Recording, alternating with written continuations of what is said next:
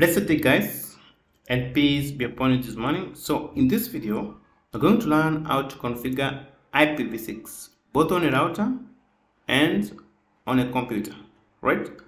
Okay, so I'll open our Google spreadsheet. I'll let you know that we are in number 15 IPv6 configs plus SLAAC. So SLAAC basically stands for Stateless Address Autoconfiguration. So we're going to learn that as we carry on. Okay, all right. So basically in this topology you can see I've did them as a little bit of comment here, GUA and link local. For IPv6 we are only going to deal with GUA or link local during this series of training. Okay, so GUA stands for Global Unicast Address. Okay, all right. So without any further ado, I'll open our notepad and I let the steps that we're going to follow to achieve the objective. The first step is also draw the necessary topology, decorate and comment. So as you can see in this topology, we have a router here connecting LAN A and LAN B, and this router, it is IPv6 enabled router. Okay, and all the two LANs are using IPv6 addressing. Okay, so we need to configure IPv6 both on the router and on the computers, right? So make sure you use 2911 router, 2960 access layer switches. Okay, all right. So we go to step 2 that says that we configure IPv6 to the routers and include both the link local and GUA. So basically, when you are configuring IP address, when you are configuring IPv6 address on any interface of the router, it's recommended that you include the two, GUA and link local. GUA stands for Global Unicast Address. So the Global Unicast Address enables communication between multiple networks or with the remote networks. From this network to this network, the Global Unicast Address will enable that. But to communicate inside the LAN here, we use link local. Okay, so it's very, very important that you configure both in the same interface of the router. Okay, so let's do it very, very fast, save time. So we first check on the interface gig 00. This is gig 01. Just click on the router and then just say no.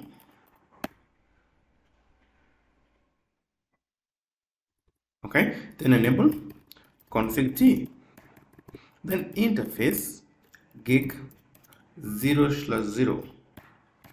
So no shut, let's turn it up first. All right, now it's up. And before we assign IPv6 address on any route, make sure that IPv6 address service is enabled on this router. Okay, so before we do that, just say exit. Before we configure IP addresses, IPv6 addresses, let's enable IPv6 on this router. So how do you enable IPv6 on a router? We just say IPv6 unicast address, unicast routing, sorry, and that's all. So you have to ensure that you include this command when you are going to deal with IPv6 addresses. Okay, so now that you've enabled IPv6 on the router, now let's go ahead to configure IPv6 on the interfaces. So we go back to gig 00, then we just say IPv6 address. We start with link local. Okay, we copy this link local address. Okay, then we paste it there. After you've configured the link local address, make sure you specify that this is a link local. Okay, right, then we just hit enter. Configure IP address, IPv6 address, then specify that it's link local and you hit enter. Now let's go to global unicast address. We just do the same way, IPv6 address. Okay, then we copy this. Remember, this is a network. This is a network now. The GUA here is a network. The GUA here is a network. So we just paste the network and now put any number that we want. Remember, we want this one to be the gateway of LAN A when they are going outside. Okay, so let's start using 1 colon 1 double colon 1. Okay, then don't forget subnet mask. Okay, and just hit enter. That's all. Exit. So when you go back to this side also, so that side also, it's gig 01, no shut, turn it up first, then configure link local first. Okay, so the link local here should be 2 now. Here should be 2 now. Okay, the link local there should be, I'll just try to retrieve the above configuration and change this to 2. Okay, and you hit enter.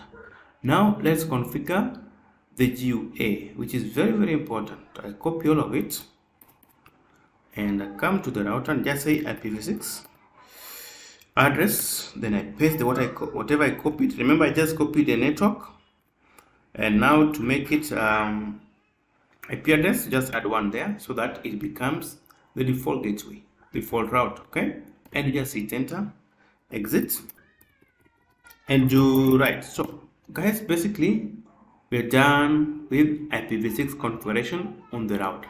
So when we go back here, we go back down here, we can see LAN A IPv6 to be SLAAC, LAN B IPv6 to be both static and SLAAC.